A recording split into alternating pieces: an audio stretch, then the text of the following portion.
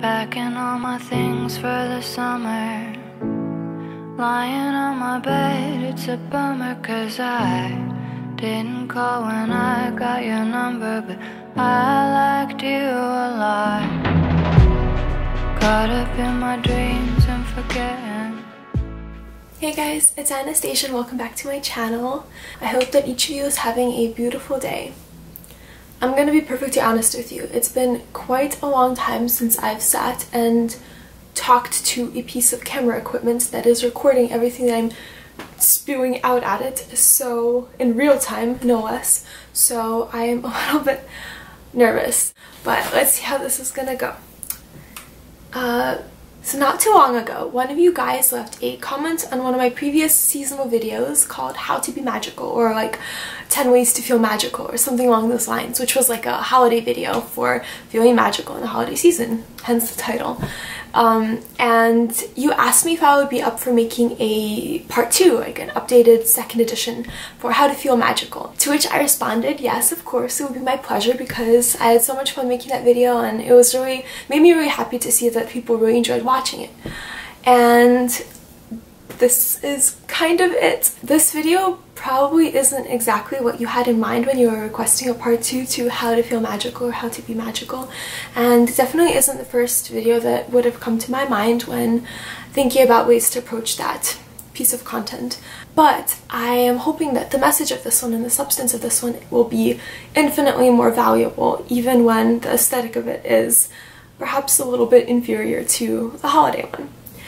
But essentially, this is my Lyme disease story. Essentially what happened was, for those of you that follow me on Instagram, you might remember on Instagram, maybe, hopefully, notice that I've been MIA for quite a while, and perhaps some of you, a smaller fraction of you, might have noticed that I posted a few weeks ago saying that I got very sick, and I apologize for the absence and the hiatus that will ensue following that point. But in a nutshell, around the 4th of July, I went home for the holiday, for the long vacation, and I went on a day trip with my family to this really beautiful, charming town called Doylestown, where it's one of my favorite places. I've been there many times. I've taken a lot of pictures there. I've recorded some videos there. There's a legitimate, a literal castle on the premises, which also has made many an appearance in my content. So, long story short, I love Doylestown. It's one of my favorite places on earth that I've seen so far, and my family and I decided to take another day trip during the 4th of July weekend to just walk around and enjoy the day there. And while we were at the castle, I thought it was a good idea to lower myself to sit on the stone ground of a stone staircase adjacent to the castle to take a cool picture, because the background was all grey and cool. And long story short, there are a lot of mosquitoes that close to the ground, and I thought that I got bitten by a mosquito, and mosquitoes love me and I don't love them, so my body tends to react, like the mosquito bite swells up and everything. It's pretty gross and not my favorite thing in the world, and I thought that I got bitten by a mosquito because I saw a bite mark, and I thought nothing of it because this is a very common occurrence in my life, because I tend to sit on the ground in a lot of places because I think pictures on the ground are cool, and then I suffer the consequences. And basically I forgot about it until I think a few days later, when I noticed that I was starting to have a reaction, and I thought maybe it's an allergic reaction or I got infected or something happened, but I was like, okay, that sucks, that's strange, that usually doesn't happen, but I didn't think much of it. And then about, I don't know exactly, but maybe like a week later, it started to get really bad, and it was looking awful, and I realized this was not normal, my body's something's happening. So essentially I talked to a doctor on the phone through the service that is provided through my insurance, and doctor was like, oh well, I'll just prescribe you some antibiotics. And I was like, okay, that's great, and hopefully this will go away, because it's starting to get worse and worse, and it's itchy and painful and looks terrible. I have to keep bandages on, and I don't know what's happening. It's scary. And I was on antibiotics, and then it cleared up and went away, and that was fantastic, and I almost forgot about it until about, I don't know, I want to say like a week later, or like a week and a half, maybe 2 weeks. I mean, I can consult a calendar and tell you exactly, but it doesn't really matter at this point. Basically like 1 to 2 weeks later, I was at work and it was afternoon, and my throat started to, like, my like lymph nodes started to feel kind of funny and painful, and I was like, okay, this is kind of a strange thing that this is a strange like discomfort that I'm not used to. And essentially by the end of the night, like my throat and like neck started, and jaw and chin started to feel very painful and very uncomfortable. And I thought, well, like this probably is what swollen glands or swollen lymph nodes might feel like. That's what it feels like. And I looked up online, and like essentially that's pretty much probably what was happening to me. I had like swollen lymph nodes, where like you couldn't really see them swollen at that point, but like I could tell it was like that's the direction that things were moving in, because it was really painful and just getting worse and worse. And that pain essentially like lingered for the next day, 2 days. I took Monday off, so I planned to go home about like on like Sunday or something. I don't remember exactly, but I was gonna spend like Saturday in New York, and I decided, okay, I feel terrible, might as well just go home early because like this sucks. And by the end of the day, Saturday, I like felt so bad that I remember I like was walking around trying to I was like walking around outside like trying to enjoy my day and like distract myself from like feeling bad. And by the time I got back home and I lay down to just like rest before packing and like heading to the train station, and I remember I think I fell asleep, and I remember just feeling like completely spent and like chilly and cold, and I just like I was just like not a person. And somehow I managed to like muster up enough strength to like pack and journey all the way to Penn Station, and then journey all the way back to my like home in Pennsylvania. And that night, like my mom like took my temperature, and I had a fever of 104, or like perhaps I think it might have even been like a little bit higher, because the thermometer that we use is actually like a couple increments like behind, so it might have actually been even higher than that. And like my mom freaked out, and I was kind of like too tired to like too out of it to freak out.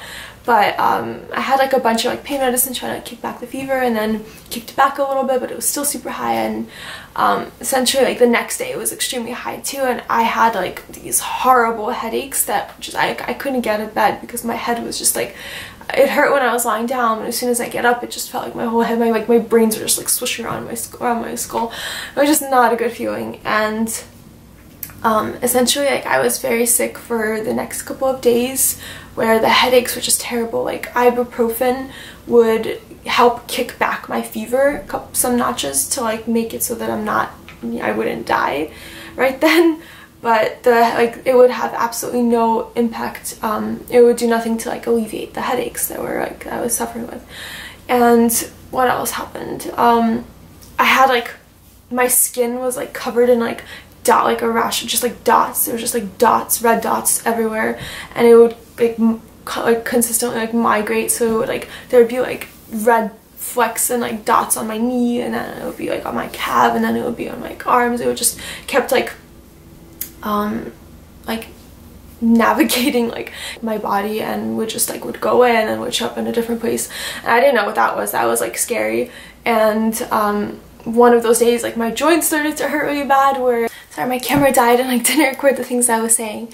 But essentially like so the joint pain then like migrated to other parts of my body, and then it was like my knees, my hips, my like elbows, my shoulders, everything hurt. But the worst was like my hands, where it got to the point where like I had to ask my mom or my dad to like open water bottles for me, like untwist the water bottle for me, because I couldn't do it myself. It hurt too much. And that was also scary. I'm like, okay, I'm clearly like disintegrating and falling apart, and like my body is fragmenting. What is happening?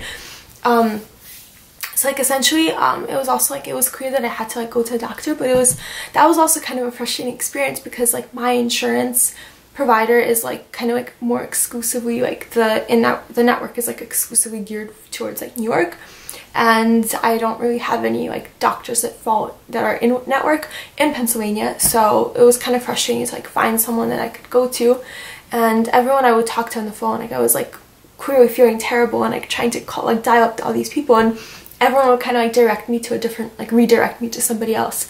And that was like frustrating. Like I would call up like a doctor and they'd be like, oh, we don't like do blood work, or we don't do this, so like your best bet is to go here. And then like I would call like the other place and they'd be like, oh, go to you should go to like an urgent care clinic. Like it sounds serious, like, and then I'd call up an urgent care clinic, and then they're like, oh, like your best bet is like to go to an ER. Or like I would talk to another doctor and they'd be like, so, oh, the other thing is like this entire time I was under the impression that I had some sort of a mosquito-borne virus, because like to me it was that, like, it was clear in my mind like that mosquito bite that was like so terrible, it was not a normal mosquito bite. It seemed like way too much of a coincidence for that to happen, and then just like a little bit time passes and then I have all these symptoms that like I have never experienced before, like the set of symptoms that are like unrecognizable. Like it seemed like too much of a coincidence for those two things to be unrelated and for there to be like no correlation between those events. So I, like, after researching online, I identified that like West Nile virus has a lot of the same symptoms, that like has like the swollen lymph nodes and the high fever and like the horrible headaches and joint pain, and like all of these things seem to click for me. So I was pretty convinced that that was something that was like there was a good chance that that was what I had, or perhaps some other mosquito-borne virus. And the scary thing about West Nile virus is that there is no like cure, there's no treatment, so you can't just like go on a course of antibiotics and have it go away, because it doesn't exist yet. So essentially all you can do is just kind of wait it out and like try to heal, and like bed rest, like fluids, you know, just like the way that your body can have its like natural course of healing. Unless it's like so bad that you have to be in the hospital like hooked up to fluids and things like that. But essentially there's like nothing that can be done, which is one of the other reasons I wasn't like running to like, I wasn't being like rushed to the ER, because it's like, if there's a pretty good chance this is it, and like what are they, like no one's gonna do anything for me. So it was also frustrating where I would like talk to like a doctor and say like, well, like I want to make sure that this is what I have, and they'd be like, well, like if this is like for someone that has this, we would like send you to an infectious disease clinic anyway, like we wouldn't be able to help you. So I was like, okay, I guess I'll like find infectious disease clinics in my area, and then I would find like infectious disease physicians and I would talk to them, and they would say, well, we would only be able to help you once we know for sure, once you go to your family care provider and like have the blood work, and then we just get the test, and then we'll like, once we know, we won't diagnose you.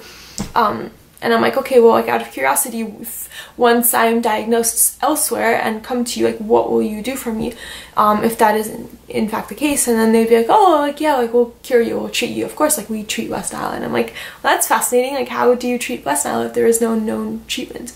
So it was just like a frustrating experience that like in itself, when you're already sick and like you're struggling to, you know, to like talk on the phone, and it was just another frustrating component that was part of that experience.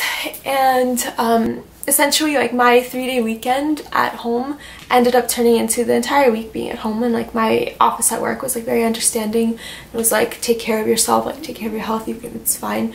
So I ended up staying at home, and the headaches wouldn't go away. I was feeling terrible, like just completely just like kicked out of gear. I don't know, like there's an expression, but in Russian the expression is called like vyshlaya storia, or I'm pronouncing it wrong, but essentially like you're just like malfunctioning, I guess, or like you're just not working anymore, where like I couldn't do anything. I was just sleeping in bed all day, and that was the best part, because then like I didn't feel the pain, but then I would wake up and like my head would just hurt terribly and my joints hurt, and it didn't seem to be getting better.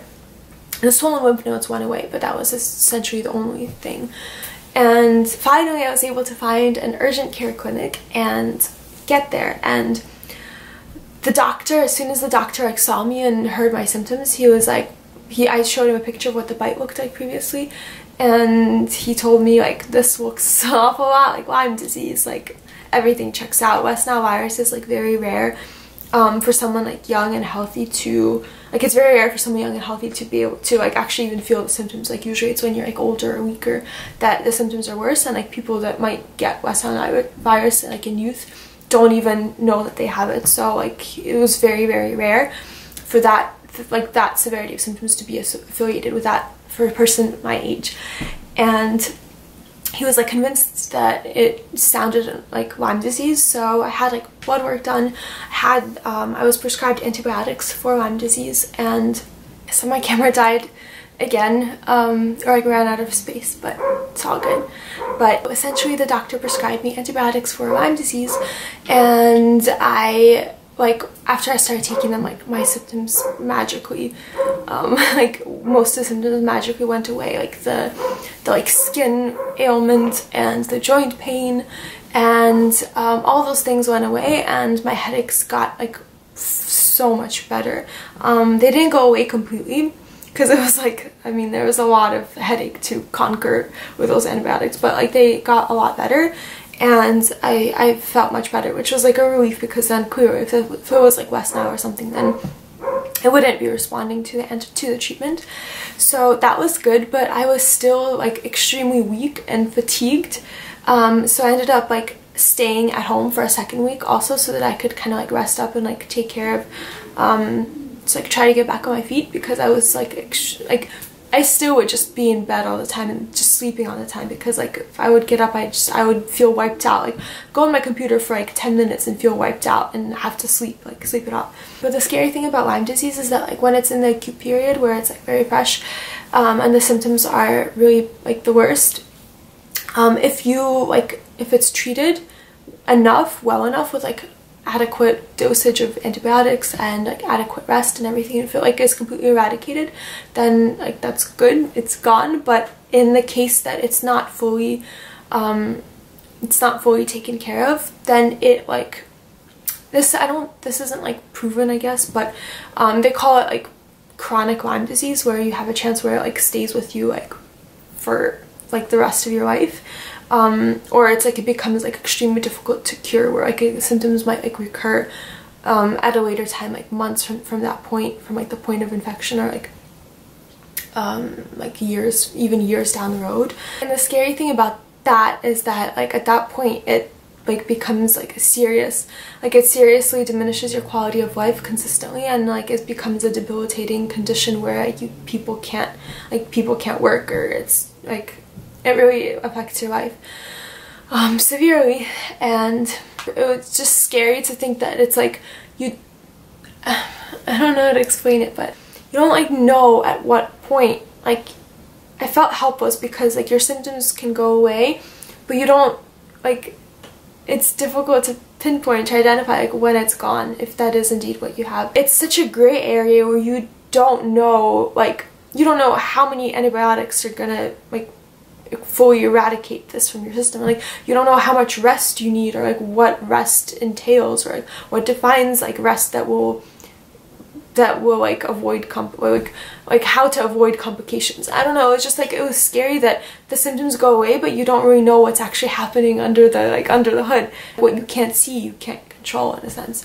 Like what you can't measure, you can't really like optimize for. I don't know, the worst part of that experience was, I guess, the like uncertainty and feeling of helplessness and like being out of control.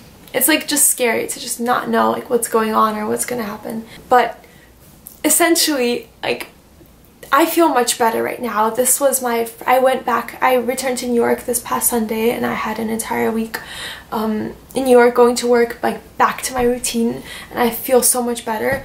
I'm still like on my second course of antibiotics. And oh, something that I said before the camera cut off, which I think it probably cut off, so I don't know if it actually recorded or not. I was saying that while I was home for the second week and I was like trying to heal and everything, like my mom was an absolute trooper the whole time, where she was just like spending hours and hours online like researching like remedies and like ways to heal me and strengthen my immune system to like help it battle like the illness. And she would make me like power smoothies with like beets and like all these different things, and she would make me like herbal like healing teas and get me like oregano oil and all these different things that she was like forcing me to have. But I mean, like, I feel so much better, so I'm sure it played like a vital role in addition to like the like antibiotic treatment. So if you're like, I don't know if anyone finds this video like who who has been diagnosed with Lyme disease or suspect that they might have it or are like experiencing a lot of the same symptoms. If you're interested in like hearing about some of those like natural remedies that my mom was like discovering and implementing into my recovery period, then like please let me know in the comments, and I will like go back to her and like write it all out for you and get you that information for like what was hopefully like played a role in helping me feel better.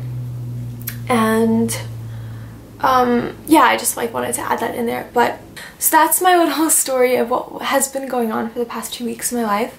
But you might be wondering like, what just happened, Anastasia? Like, we thought that you were going to tell us a story about how to feel magical and how to be magical, and that story just took a entirely like different turn than we had expected, and like this is not what we were signing up for. But essentially, like, the reason I wanted to tell this and to share it with you is because like the amazing thing, and what I'm about to tell you, like, this is not new, this is a cliche, but I just think it's important because like it's a cliche that is often forgotten until you are like in a situation where it becomes like all you can think about, which was the case for me in the past few weeks, where like the entire time that I was like kind of wallowing in like this like unfortunate situation, those 2 weeks that I was just literally like lying in bed for 2 weeks, just lying in bed for 2 weeks. The thing that I kept thinking about, that my mind kept returning to in those like 2 weeks that I was just lying in bed with nothing to do, was how much I missed everything. I was texting with a friend and he asked me like, what are you excited about? Like, tell me. Like he asked me like in an attempt to put my mind into like a positive headspace. On any given day I could muster up like any number of exciting things that would make me excited, and like they're usually big things. They're usually like, oh, like I'm excited for you to get your puppy, or oh, I'm so excited for like the autumn and like all the things I'm gonna do then. Like I'm excited about going to the beach, I'm excited about like this personal project or personal venture, I'm excited about like, I don't know, something a little bit like more out of the ordinary, or like more universally fun. And at this moment, like it dawned on me, like that's the point where it dawned on me that like I'm just excited to like go outside. I'm just excited to stretch my legs, and I'm excited to like see a tree, like see the sky. I'm excited to feel the air on my skin. I'm excited to just go for our lunch walks. I'm excited to just giggle. Like, I don't know, just like things that would typically just be a part of like a routine day-to-day reality, and those are the things that I missed tremendously. And like that's why I say it's such a cliche thought, because of course you don't know what you have till it's gone. Of course you take things for granted. The things that are your baseline reality you reject as your baseline level of existence, and therefore it's not special, and you need to shoot higher for something to excite you. But when that baseline is disturbed, like pushed back, that's when you realize like this is not a baseline. This doesn't, like, you're lucky to have this. Like it's a privilege for this to be your baseline level of existence, because it's not the lowest level. Like it could get lower, and you're lucky to have that bar set where it is. And I guess I wanted to, the reason I wanted to talk about this in the context of that video, because that video was called like How to Be Magical, How to Feel Magical, and it was about how to like raise yourself up to feel something beyond your baseline level of existence, to feel like more extraordinary than you feel on a regular like during your regular day-to-day routine. But for this video, like the point that I wanted to drive home was that like your baseline level of existence is magic.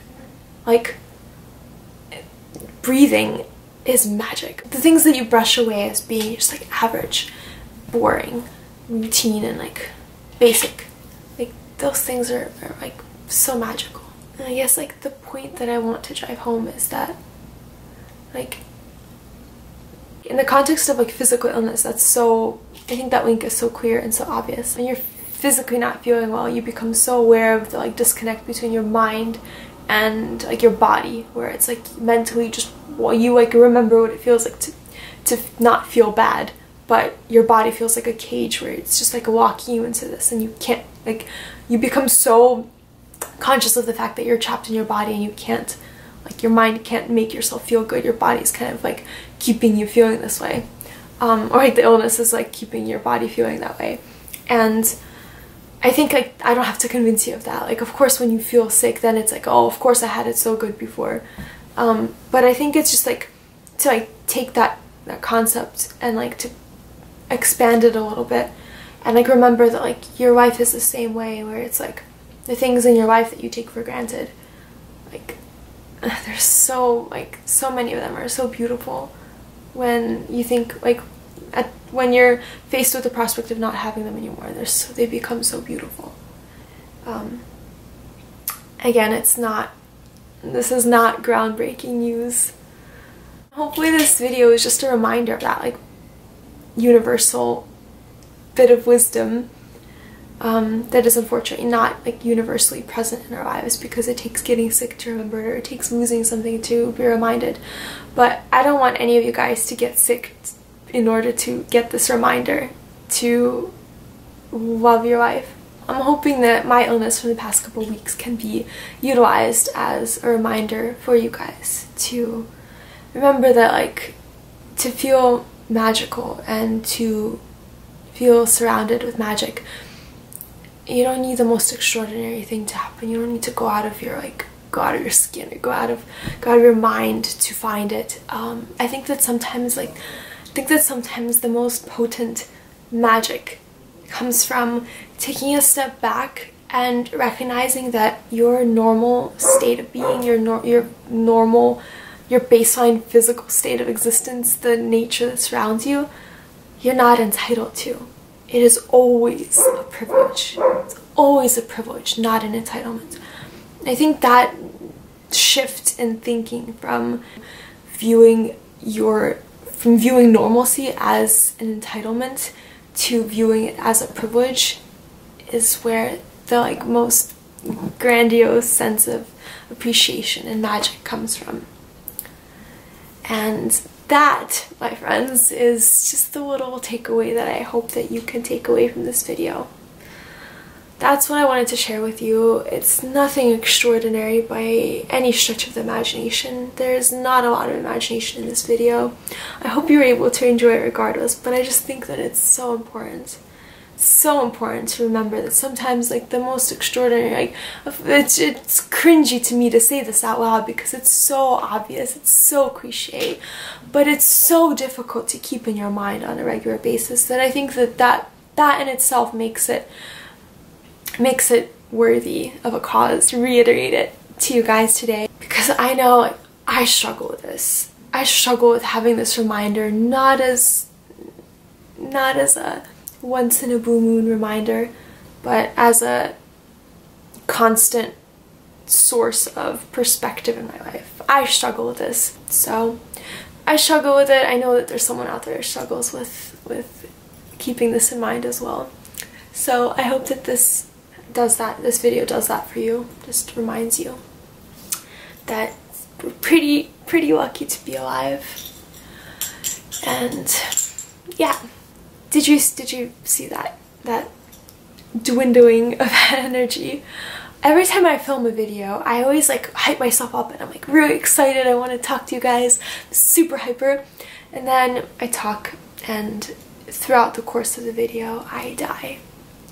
So this is the ghost of Anastasia that is wrapping up this video for the late human Anastasia, who was unable to finish this video. But I hope you enjoyed this video. Please leave your comments down below. Let me know what you thought. Let me know what's going on with your life. Let me know what you're excited about. And let me know what you are not excited about, but that will now be excited about after having watched this video. Like little things that you don't typically realize that you enjoy, but now that you come to think of it, you realize you would be very lost without. Please tell me those things in the comments. And I'm going to go. I'm going to hug my dog, and I'm going to squeeze him to death. I'm gonna kiss his forehead. I'm going to smell his forehead because it smells delicious. Really, it smells so good. And that is it for today, my friends. Also, please let me know what you think about the little moment diaries that I've been posting. I posted 2 so far. I have a 3rd one on the way. Hopefully the constraints of that video will inspire me to find new ways to keep them fresh and to keep the visuals you know, dynamic even when the shot is static. I will work on keeping them interesting, but if they are currently uninteresting, please let me know. If they currently are interesting to you, also please let me know. I'd love to hear more feedback. That's something that you want me to keep, like, I mean, it's something that I want to keep going because it's like a literal journal. Like, it's literally like sharing my thoughts with you. So I'm just curious to hear what you think.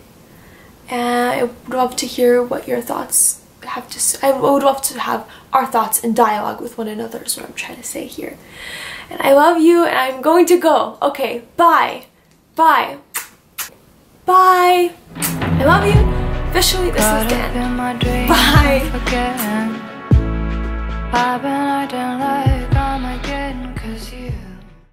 Ты меня не слушаешь?